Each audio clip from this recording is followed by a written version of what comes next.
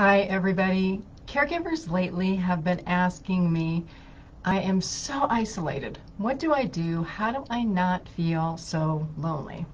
If you've been reading the papers or any type of research, you know that this crazy pandemic that we're going through has significantly changed lives, your life, my life, everyone's life.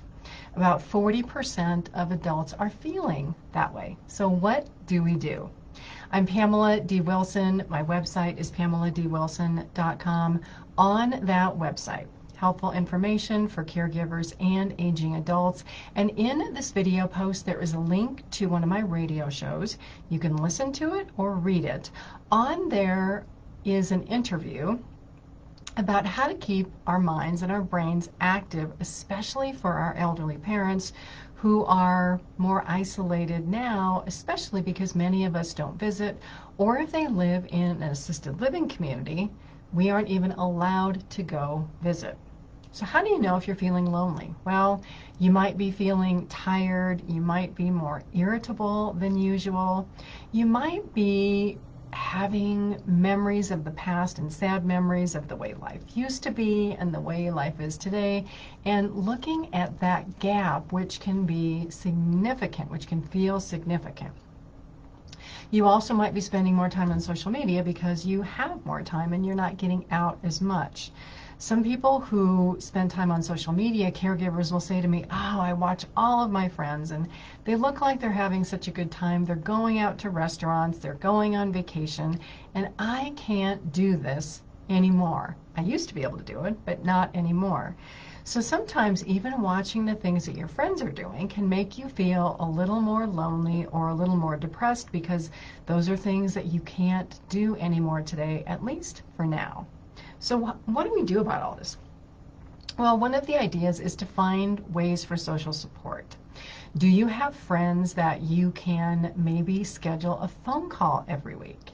Can you get on a Zoom meeting or a Skype call and talk to people?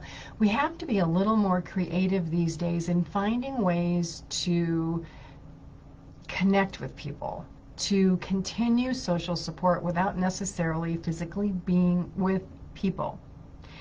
The other thing that you can do just to distract your mind, what about taking out an old-fashioned, oh my gosh, piece of paper and a pen and writing a letter to somebody and actually mailing it? What about reading a book, a nonfiction book that takes your mind off into some other world, some other time? Do something creative. If you enjoy crafts or woodworking or working on the yard and it's a warm time of year, get outside and do something that distracts your mind, because we can be alone, but that doesn't mean that we have to feel lonely. The other thing is make a phone call, call a friend, and make that call not about you, but all about your friend.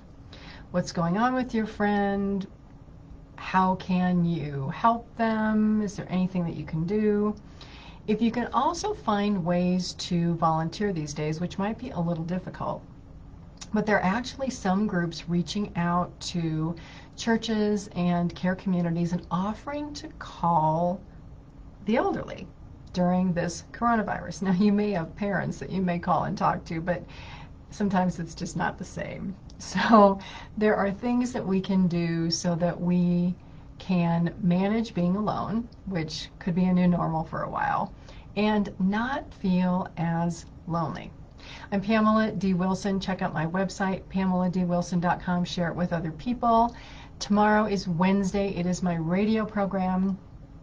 On that show, we're going to talk about what do caregivers need most, and I have an interview with John Prince of National Wound Care. We're going to be talking about wounds in the elderly and also why wounds in caregivers may not heal as well. Believe it or not, it's stress and chronic disease.